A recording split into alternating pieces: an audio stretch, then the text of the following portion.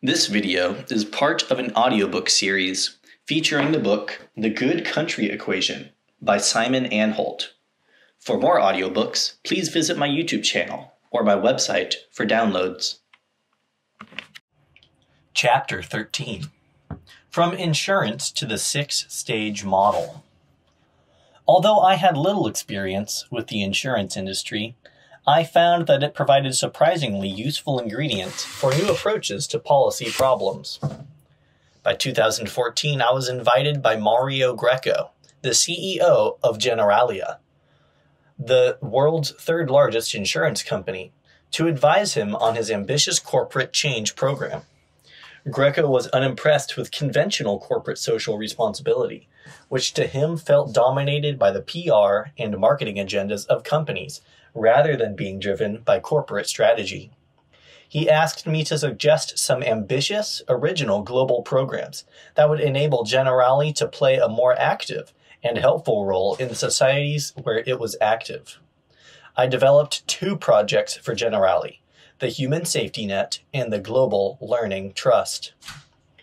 The Human Safety Net was a project that aimed to build resilience in the developing world using both simple and advanced risk management techniques to ensure that families, individuals, and businesses in poor countries were better equipped to manage risk, uncertainty, and misfortune. An important principle of the concept was that economic progress in the least developed countries is always fragile, always has the potential to go into reverse. A single bad harvest, for example, can wipe out a family for generations. Insurance, I suggested, is the missing element that removes the reverse gear from economic development. I proposed incorporating insurance cover into development assistance, for example, baking in a few cents of risk cover into each brick provided for house building, or a fraction of a cent of cover supplied with each seed to farmers, so that by the time the house was built or the field planted, both would be fully insured.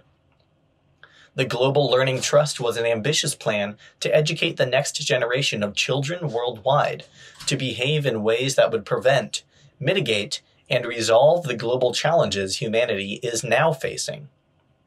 The Human Safety Net has gone from strength to strength. It has established partnerships and invested in social enterprises and NGOs in Europe, Asia, and Latin America, and today has 24 active programs in 21 countries, with a network of 36 partners.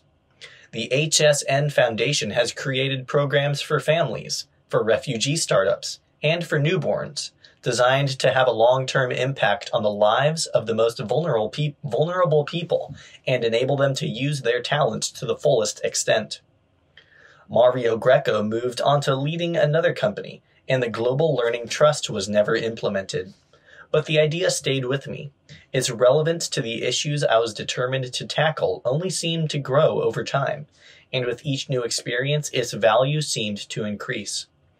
It was to come back into my life several years later, in a way I hadn't quite expected. The Dual Mandate. Looking back over the governments and leaders I'd advised over the previous 15 years, I realized that despite the obvious disparities between their circumstances, it had been more than 10 years since one of them had told me about a truly domestic challenge, one that was unique to their country, and that offered no obvious parallels to problems I'd helped tackle elsewhere. This couldn't be because I'd somehow already encountered every possible scenario that the world had to offer. The only explanation was that all the challenges which these countries were facing, and which they considered serious enough to tell me about, were local manifestations of global phenomena.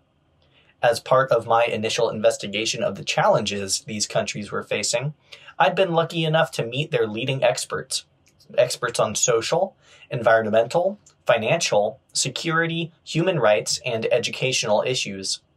In some cases, they were global as well as national authorities on their topic. So purely as a learning opportunity, these were valuable conversations. But I noticed that, more and more often, the conversations began to take a familiar turn. Once they described their problem to me, I would naturally ask, "And do we know the solution to this problem?" And the expert would reply, yes. So why hasn't the solution been implemented, I would ask, and he would reply, a lack of resources. But surely, I'd say, if it's one of your country's most pressing issues, the resources could be made available. And the expert would explain that since the challenge was international in scope, and any effective solution would need to be implemented on an international scale, the country didn't have sufficient resources to resolve it. Only a concerted joint effort by all the countries implicated in the challenge could do the trick. And this was usually impossible to negotiate within the period that any one government was in office, even if it was supported by the United Nations or another international body. So it occurred to me that the main problem we face in the 21st century, a problem that underpins and in many senses eclipses all the others, is that up till now, we've been far more successful at globalizing our problems than globalizing our solutions. The COVID-19 pandemic is a dramatic illustration of this principle. Globalized trade and transport links can turn any novel virus into a pandemic in a matter of days. Yet the means and the will to tackle it on a global level have been conspicuous by their absence. This can change only when countries learn to harmonize their domestic and international responsibilities more effectively, when they discover that you can cooperate and collaborate without losing a competitive advantage, when they start to do so in innovative ways that nobody has dreamed of before. It will change when they find out that thinking internationally isn't about altruism or self-sacrifice. If it's done well, it produces better thinking, and that means better policies, with better outcomes both at home and abroad. In the past, people in positions of power and authority only had to live up to a single, simple mandate. They had to look after the interests of their own people in their own slice of territory. And while they were doing that, if they ended up harming other people or other territories, that was just fine, because it showed a truly uncompromising commitment to their duty of leadership. Today, this isn't just unwise, it is suicidal. My view is that people in positions of power and responsibility must accept that they now have a dual mandate. They are not only responsible for their own people, but for every man, woman, child, and animal on the planet. Not only for their own slice of territory, but for every square inch of the Earth's surface and the atmosphere above it. And if they don't like the sound of this, then they shouldn't be in a position of power or responsibility at all, not for their country, their city, their town, or even their own family. This is the new rule for life on Earth. Wow, that's powerful. To achieve this, the culture of governance worldwide needs to change, from fundamentally competitive to fundamentally collaborative. For centuries, the basic rule has been competition, with a little collaboration and a little cooperation sprinkled over it when it is absolutely unavoidable, or very clearly in everybody's immediate interest. Now and forever, the basic rule needs to be collaboration, with competition sprinkled over it when it is clearly and universally beneficial, or at least harmless. You could describe this change as a gender shift, from predominantly masculine to a more balanced system that more closely resembles the actual makeup of our species, although I'm using the terms masculine and feminine here in an anthropological sense rather than a political or biological one. According to the Geert Hofstede cultural dimensions theory, the dominant values of a traditionally masculine society include material success and progress, sympathy for the strong, and a belief that conflicts should be resolved by fighting them out. The dominant values in a traditionally feminine society include caring for others and preserving nature and the family, placing importance on people and warm relationships rather than on money and things, sympathizing with the weak, emphasizing equality, solidarity, and quality of life, and believing that conflicts are best resolved by compromise and negotiation. It's interesting how closely the transition from the traditional, competitive, self-serving nation-state to the good country maps onto this dimension of the Hofstede model. At least, I'm not unconsciously projecting my own cultural norms onto the rest of the planet. My native British culture is markedly masculine, as is the American. Since our species is composed of roughly equal numbers of males and females, it does seem like a rather bad idea if the dominant models of statecraft, national governance, and international relations are so dramatically skewed toward the masculine end of the spectrum. It suggests an uncomfortably traditional scenario where feminine values are incorporated to some degree in the domestic environment, but as soon as you get to the level of decision-making, and especially going out to fight the enemy, the male values predominate. What's blocking the dual mandate? When I tell leaders around the world about the dual mandate and the advantages of becoming a good country, the first objection that many of them raise is one of capacity. They say, we have enough trouble meeting the demands of our own parliamentary party, let alone 7 billion foreigners who can't even vote in our elections. But I'm not suggesting that governments place the priority on other populations as on their own. This would be absurd. Of course, their first duty is to their own people. This is why, for example, I don't have the slightest objection to President Trump's mantra of America First. This seems to me an obvious statement. If you're elected to be your country's leader, then naturally you should put its interests first. What I'd like to challenge is the assumption that putting your own country first necessarily means putting everybody else last. Over the years, America has proved over and over again that helping other countries aspire to becoming first equal is very much in its interest. More of the support that America still enjoys around the world comes from the gratitude of its friends and beneficiaries than from the fear of its competitors and adversaries. The zero-sum version of American supremacy is in nobody's interest, least of all America's.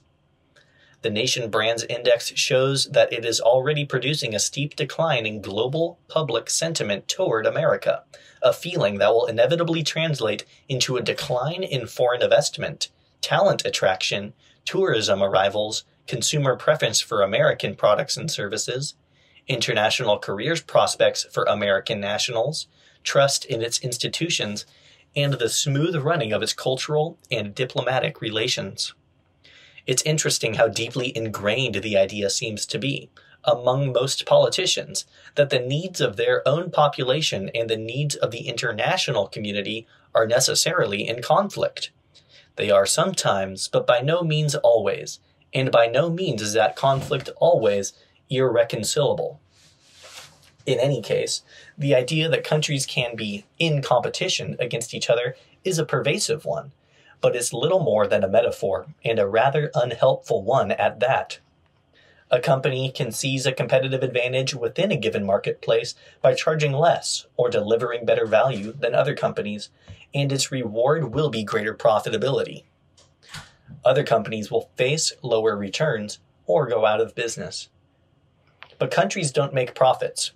A trade surplus, which is simply the consequence of a state producing more than it consumes or invests, doesn't sit on a country's balance sheet as a retained profit.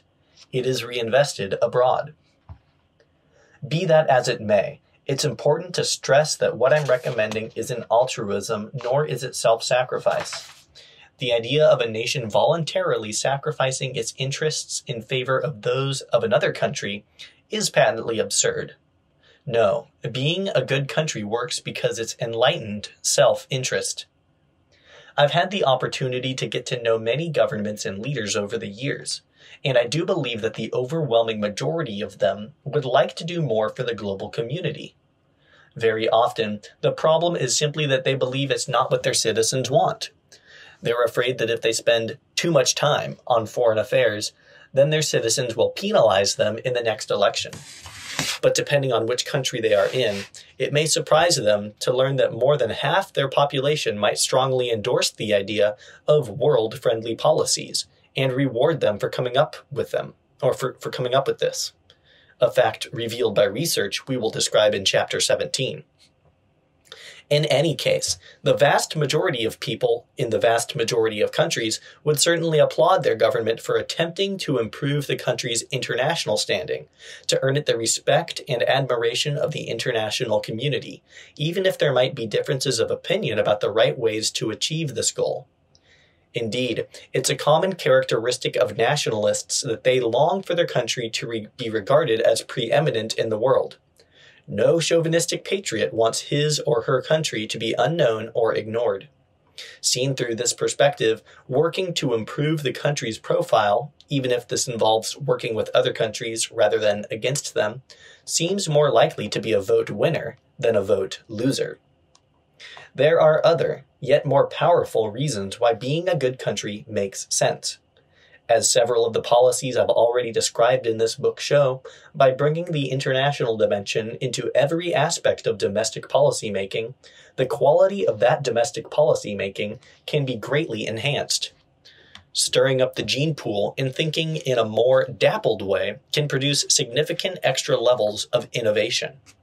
It may sound to some like a recipe for compromise, but what I've learned over the last 20 years is that there's a whole world of policy making that most governments have, so far, not even dreamed of. We've barely begun to scratch the surface of what can happen when you look at obligations as well as opportunities, when you collaborate as well as compete, when you stir up the gene pool in your thinking, and when you look globally as well as nationally, when you think long as well as wide. Taking responsibility for the whole of humanity and the whole of the planet isn't an extra burden and doesn't necessarily require extra resources. It's a new perspective on policymaking that can truly galvanize the process of government. The Policy Playbook.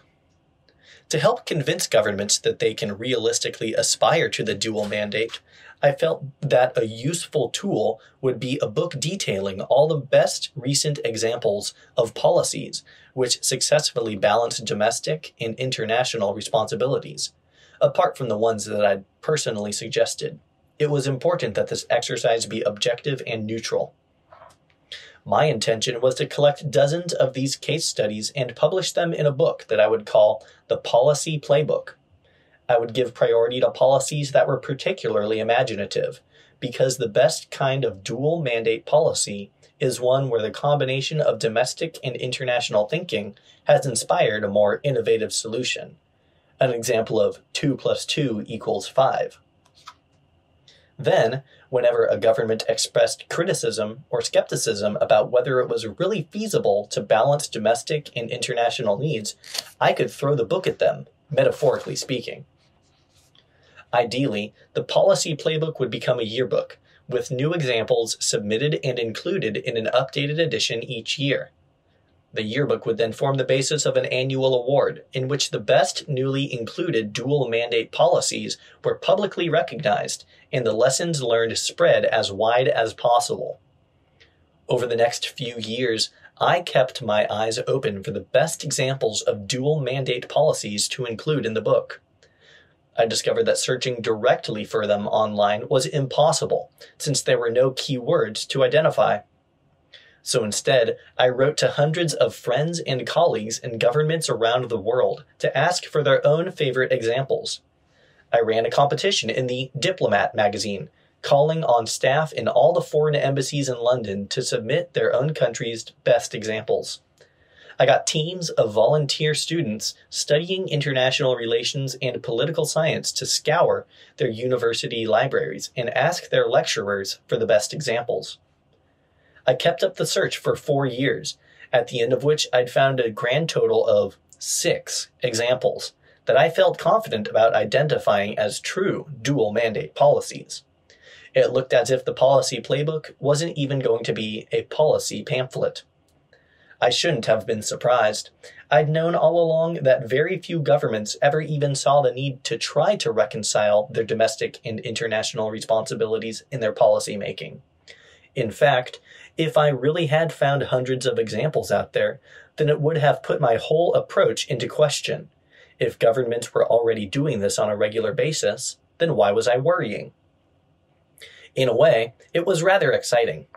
The fact that almost no countries had managed to come up with any of these kinds of policies didn't make me worry that it was impossible to do so, since I devised hundreds of them during the course of my own work. It was just because they'd never tried, and they'd never tried because they'd never seen the need. except in the case of policy areas like climate change and migration, which are international by default, so any half-decent domestic policy would necessarily have a positive international impact. The six-stage model. It's pretty remarkable how little cross-fertilization there is between governments around the world, considering the benefits it offers. Things are improving slowly. One UK-based startup, Apolitical, encourages civil servants around the world to share best practices in an online forum. The most remarkable thing about this particular venture is that nobody had ever thought of it before. The last few UK governments have acquired a habit of copying policies from Scandinavia, and this is held to be evidence of a rather progressive mindset. However, it seems to me that simply mirroring international best practices is only the beginning of a journey toward a new, true gold standard of good governance for the age of interdependence. Over the years that I'd been working with governments, I'd often observed how a spirit of imaginative and courageous cooperation and collaboration benefited the quality of their policymaking. And since an analysis of the Mars model strongly suggested that a visible commitment to tackling international as well as domestic issues would, in the longer term, enhance their standing, the more systematically and thoroughly they collaborated, the better the results were likely to be. Looking at the 30 or more countries I'd advised so far, it was clearly impossible to make a simple distinction between being and not being a good country. There were stages of commitment to the principle, and each had its own distinctive characteristics. I concluded that there were 6 of these. Stage 1. Focusing domestically, but basing its practices on some degree of knowledge about what other countries have done, probably gleaned from history and politics lessons at school and university. Stage 2. Identifying and imitating best recent practices from other states, like the UK copying Scandinavia. Stage 3. Convening international groups and commissioning research to look more broadly and deeply into international best practices, and to learn more about what others have done and are doing. This is where we start to take the initiative and act responsibly in the international space. Stage 4. Stage 3, plus, sharing the results with all participants, spreading the experience collected. Stage 5 is Stage 4, plus working with participants thereafter to produce better results for many countries through international collaboration, tackling the issue in its broadest, most international context, and convening groups to reach shared solutions through close, long-term cooperation. Taking, and encouraging others to take, shared ownership of the challenge in its full international dimension, taking shared responsibility for tackling it in proportion to its full global extent. Stage 6. All the above, plus voluntarily ceding limited amounts of sovereign power to collaborative governance structures. It might look as if the higher stages of this model are purely aspirational, the sort of thing that most of us won't see in our lifetime. But I believe that things are beginning to change. In late 2019, the governments of New Zealand, Finland, and Scotland announced that all 3 would be implementing a new well-being agenda, which places social indicators like health and happiness ahead of GDP in budget setting and policy making.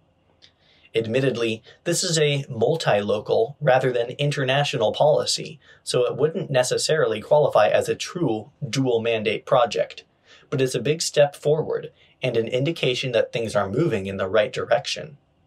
It's also worth pointing out that Stage 6 is a straightforward description of the normal operating principle of the European Union, in my view, the noblest experiment in the history of humanity. Thank you for watching. Please like, subscribe, and visit my channel for more exciting content.